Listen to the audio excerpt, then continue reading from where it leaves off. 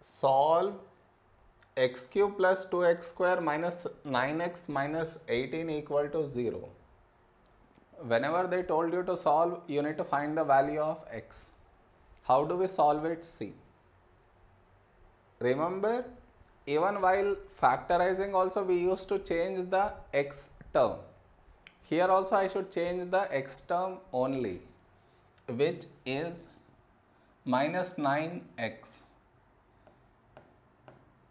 So I change minus 9x to minus 3x minus 6x. Minus 3 minus 6 is minus 9. Okay. Minus 18 equal to 0. Next.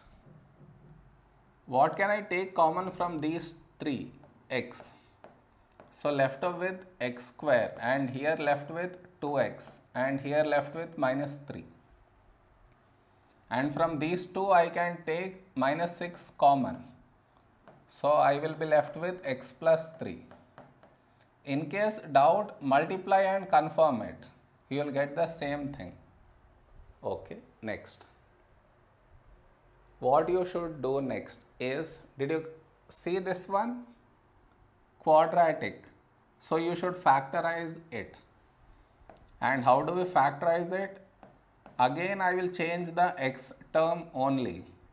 Now here it is plus 2x, I will write plus 3x minus 1x in place of plus 2x. Okay, and minus 3 as it is. And this one minus 6 times x plus 3 equal to 0. Okay, next. X. What should I take common from these two? X. X plus 3. Here you got x plus 3 means here also it should be x plus 3. From this, x is gone inside means outside should be minus 1. And here no change. Okay, next. Now take x plus 3 common. So left with x and minus 1. Minus 6 times x plus 3 equal to 0. Now looking at it, what will be our next step is take x plus 3 common. So what do I get? I am left with these two here, and here left with minus 6 equal to 0. Next, x plus 3, now multiply with x. What do we get? X square minus x minus 6 equal to 0. Again, how do we simplify furthermore? Again you came across quadratic. So again factorize, again I will change the x term only. So this I write here, see. So this is x plus 3 brackets x square. Now in place of minus 1x, now I will be writing minus 3x plus 2x. So minus 3x plus 2x minus 6 equal to 0.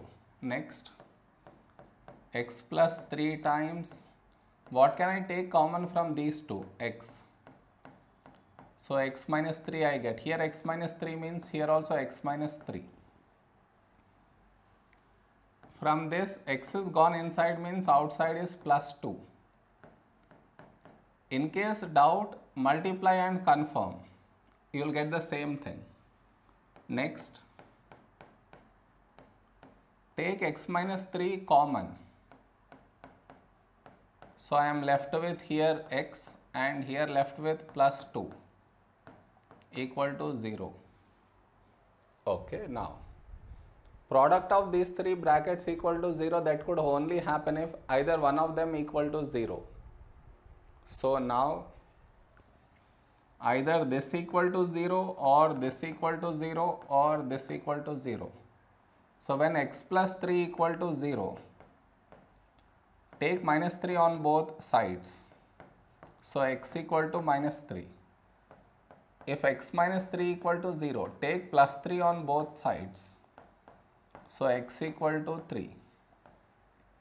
Take x plus 2 equal to 0. Take minus 2 on both sides. This cancel out, x equal to minus 2. So these are the values of x satisfying our equation. Okay.